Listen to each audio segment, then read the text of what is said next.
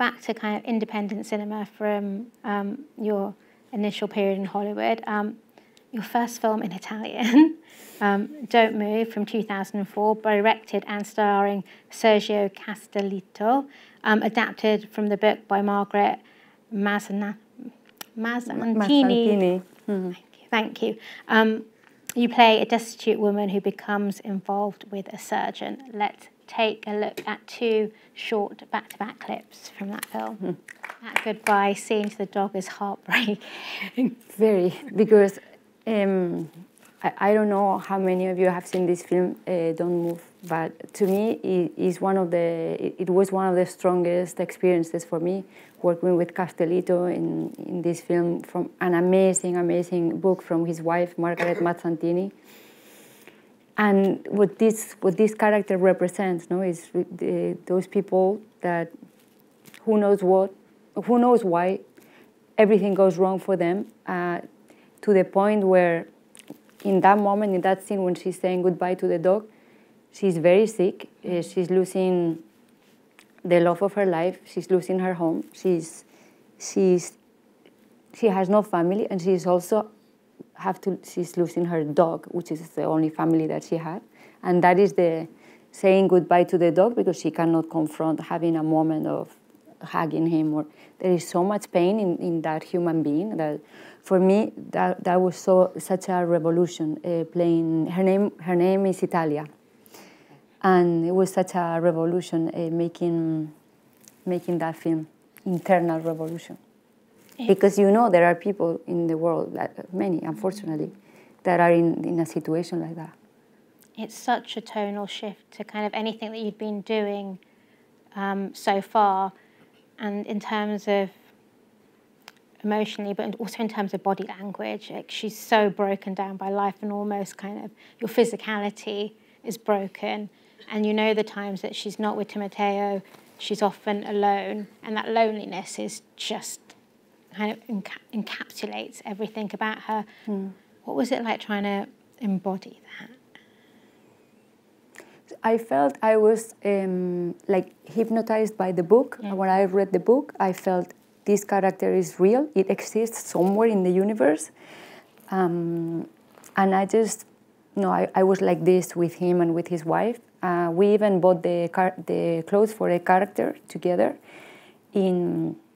I think like each sweater was like less than €1. Mm.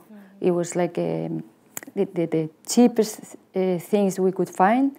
I would not shave. I would go around the city like that. I mean, like, there was a lot going on for a few months. I would be there just talking in Italian all day long, and dreaming in Italian, because I had to lose the accent, because I was playing half Italian, half Albanian, so I had to lose the Spanish accent. So I had to be there many hours a day with that teacher. Was the most intense preparation that I've ever had to go through, because it's not doing an accent or another language, it's also losing 100% your own accent. And I would find people in the street that would stop me and say, I know you were doing this.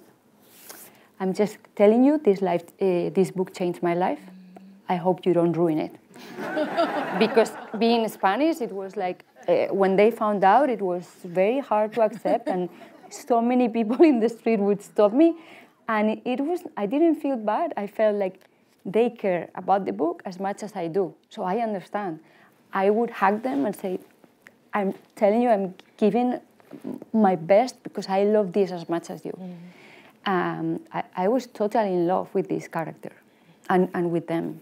It was hard to let it go after.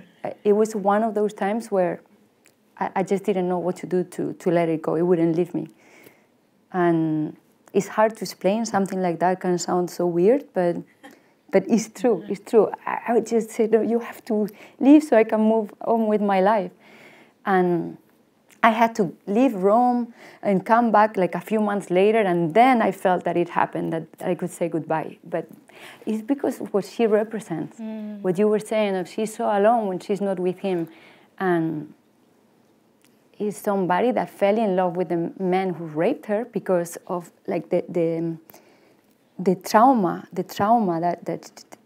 that she had experienced, somebody that had been abused by her own father, and she cannot see straight, and how trauma makes her really believe that she's not worth the love of anybody, not even of that dog, because she's also giving that up. It's heartbreaking for me. It is. It's an exceptional film, and I can only imagine that it's someone that you takes a long time to kind of let loose and let go of. You kind of embodied everything about who she was. The book is also fantastic. Okay. The book is also, and the film stays so true to it. The book is amazing, yeah.